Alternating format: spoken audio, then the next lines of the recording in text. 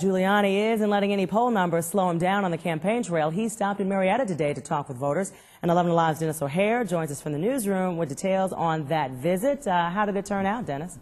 It was an enthusiastic group, Karen. Remember, Giuliani has one big lead in one big early state, Florida. Still, he's had a tough week. A warts and all profile in Newsweek, allegations about expenses when he was mayor, that testy YouTube debate on CNN, plus the Huckabee surge. So Giuliani used his Marietta stop to tell Republicans to refocus on beating Democrats.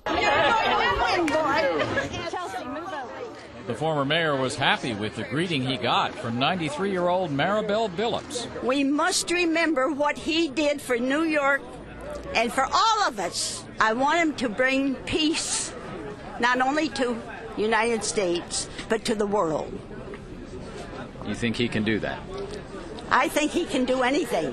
That's exactly the presidential image Giuliani tried to project after a week of tough infighting among Republicans. He said he and his competitors agree on most things, with the clear implication that he, among them, has the best chance of keeping a Democrat out of the White House. Every single Republican candidate that I can think of agrees that we should lower taxes. Democrats want to raise taxes. But supporters of one Republican opponent, Ron Paul, weren't about to concede, and Giuliani did not go into the square to meet them. But based on his earlier statements, I think he would continue the war, and I don't think that's the right thing to do. And an anti-illegal immigration activist said he wasn't happy with what he said was Giuliani's answer to his question. Apparently coming over the border is a crime, but being here illegally is not a crime.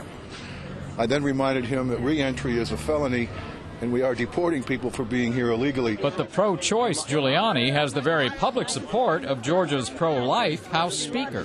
And as I say often, my wife and I don't even agree on everything, so I support Rudy Giuliani.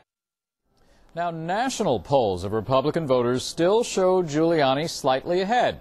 He trails in the early test states of Iowa, as you just mentioned, and New Hampshire. But as we mentioned, he has that big lead for the January 29th Florida primary.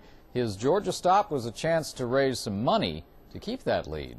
Live in the newsroom, Dennis O'Hare, 11 Alive News. Sure won't be his last. Dennis, thanks.